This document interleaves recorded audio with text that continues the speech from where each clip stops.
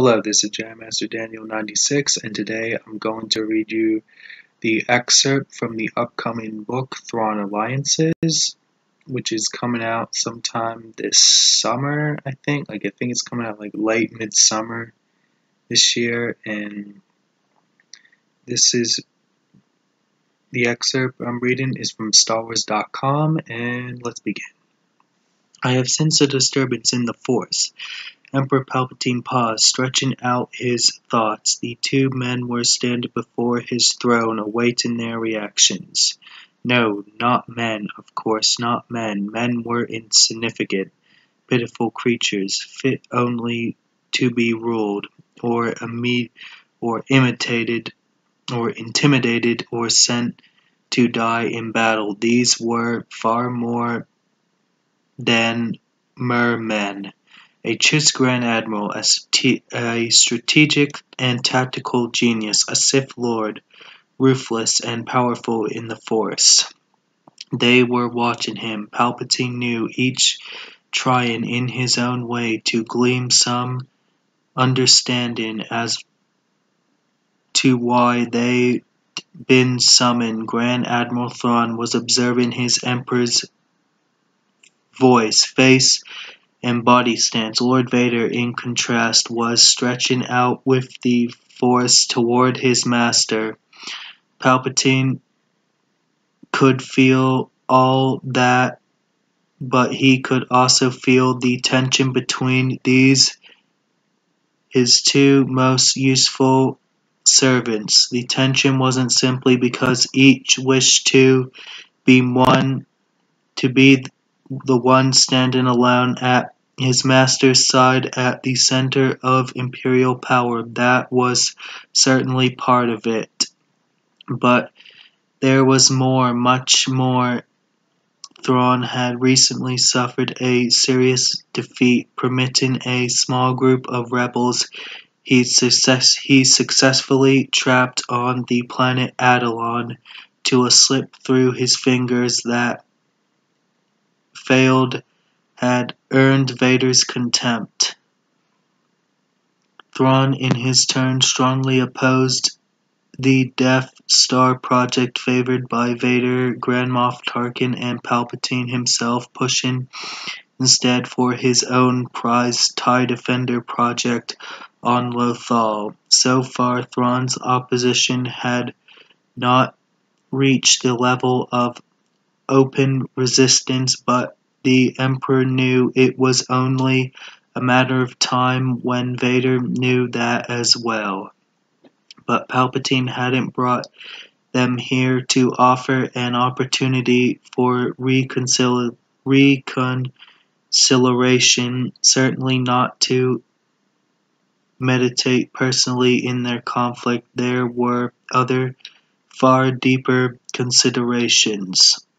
Thrawn had given his oath of loyalty to the Empire, but that loyalty had never been fully tested. Vader stood beside Palpatine as a Sith Master's apprentice, but his previous life among the Jedi could not simply be ignored, nor casually, nor dismissed.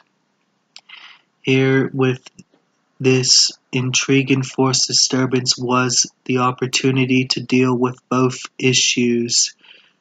Palpatine raised his eyes briefly toward the high window in the throne room. The Star Destroyer Chimera was visible in the distance, a barely discernible arrowhead shaped floating high above Coruscant's buildings and skylanes. Normally, military craft that large weren't permitted closer than low orbit, but Palpatine had wished the ship to be present during this meeting, and subtle reminder to both of his servants of what had been given to Thrawn and what could be taken away. Vader spoke first, as Palpatine had known he would. Perhaps you sense the rogue Jedi, Kanan Jarrus, he said.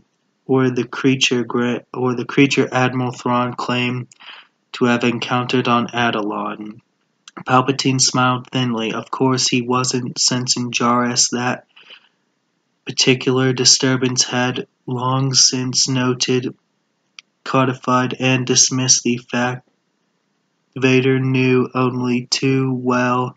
The suggestion was nothing more than a reminder to Thrawn and to Palpatine of the Chiss' humiliating defeat. Thrawn gave no visible reaction to Vader's comment, but Palpatine could sense a hardening of his attitude. He already promised the Emperor that he would deal with Jarrus and the Phoenix rebels who had so recently slipped through his fingers. Much of that failure had been due to factors not under Thrawn's control, which was why Palpatine hadn't taken the Seventh Fleet away from him. But Vader had no patience for failure of any sort, no matter what the reason of excuse. For now, he was waiting, but he was more than ready to step in to solve that particular problem if the Grand Admiral failed. The disturbance comes from neither, Palpatine said. It's something new, something different. He looked back.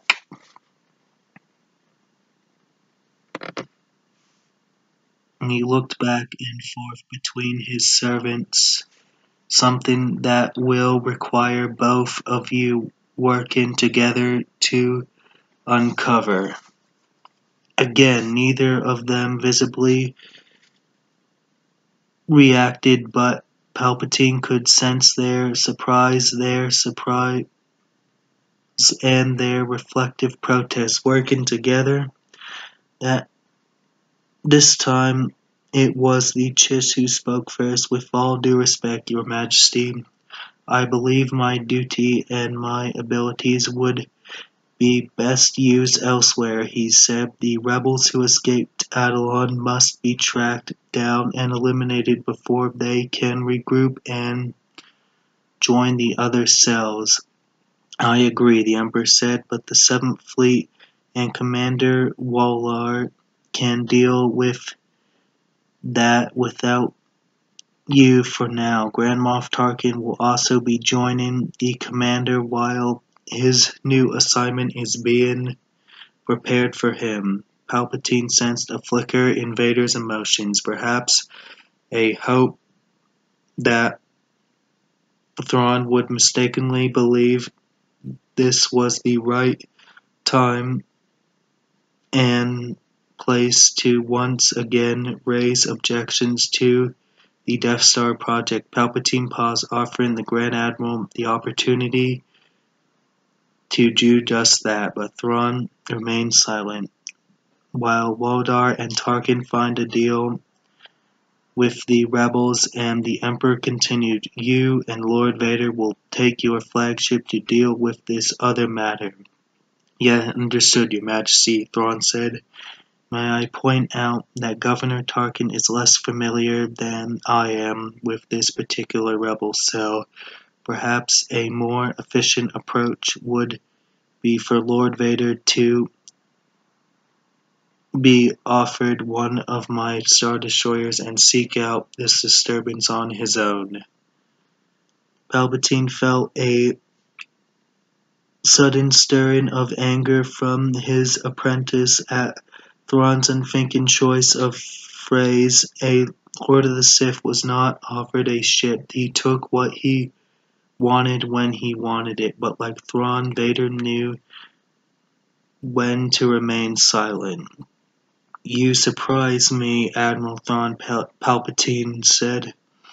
I would have expected a certain eagerness to journey within sight of your home. Thrawn's glowing red eyes narrowed slightly, and Palpatine felt his sudden caution. Excuse me, Your Majesty. The disturbance is located at the edge of your unknown regions, the Emperor said. It appears to be centered on a planet named Batu. Again he sensed a reaction to the name. This time the reaction came from both of them. I believe you have heard of it. Thrawn's eyes were hooded, the expression on that blue-skinned face swirling with his memories. Yes, he murmured, I have indeed heard of it. As of course had Vader, it was the place where he and Thrawn had long interfered, albeit unwittingly, with one of Palpatine's plans, but again Vader remained silent. Very well then, Palpatine said. You, Admiral, will command. He looked at Vader. You, Lord Vader, will deal with the disturbance. Yes, Your Highness, Thrawn said. Yes, my master, Vader said. Palpatine leaned back into the depths of his throne. Then go. The two servants turned and walked toward the door. Between the double line of red-cloaked Imperial guards silently lining their path, Palpatine watched them go. The Chiss with his white Grand Admiral's uniform. The Sith grabbed his long cloak swirling behind him. The solution of the particular puzzle would indeed require both of them, but more importantly it would address Palpatine's lingering questions. He smiled thinly. Time for Thrawn to face his future. Time for Vader to face his past. And that is from the excerpt of the Thrawn Alliances book, and it pretty much is going to be like, I think, as what I read in the excerpt, it looks like this book will be set between Rebels season 3 and 4, and it looks like we're going to see Vader and Thrawn in action in this book, and it looks pretty interesting, and I think we're going to learn more about the unknown regions in the new canon, and the book, and as I was speaking earlier when I was unsure on the release date, it will be in stores July 24th, 2018, and you can pre-order it now, and I will link the excerpt in the description. I will link it down below, and catch you guys next time. Bye.